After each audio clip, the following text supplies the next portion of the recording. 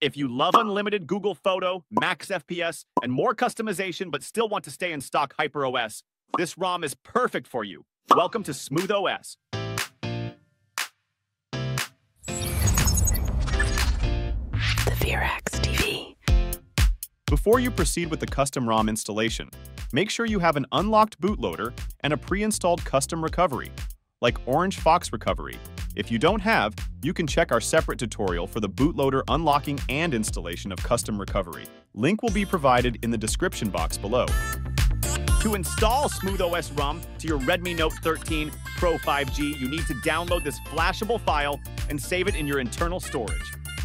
Once downloaded, power off the device and reboot to Orange Fox Recovery by holding power button and volume up simultaneously until you see the Orange Fox logo. Inside the Orange Fox Recovery, locate the flashable file and flash it without changing anything in the recovery settings.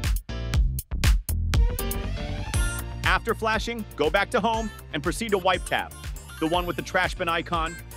Select Format Data, then type Yes to proceed formatting data. Once done formatting the data, you are now safe to reboot to system. First boot may take some time. Once booted to the welcome screen, just set it up like a new device. Now, you have successfully installed the SmoothOS ROM on your Redmi Note 13 Pro 5G. Here's a quick preview of the ROM.